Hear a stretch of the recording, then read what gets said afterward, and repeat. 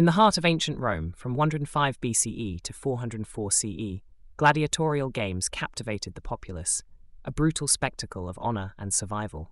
Amidst the Colosseum's roaring crowds, a skilled gladiator named Marcus dreams of winning the emperor's favor to secure his freedom.